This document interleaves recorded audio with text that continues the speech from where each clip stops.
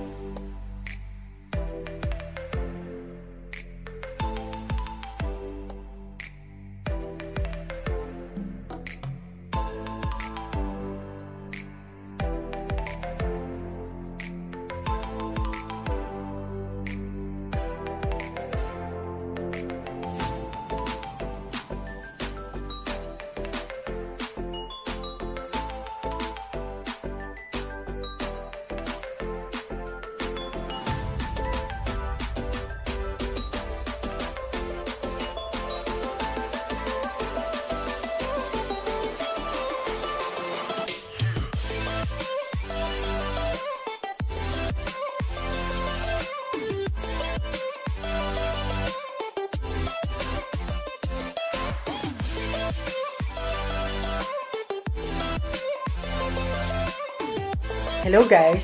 So, after we finish doing a DLL, my reflection is that you must consider the 3 domains when preparing a lesson objectives.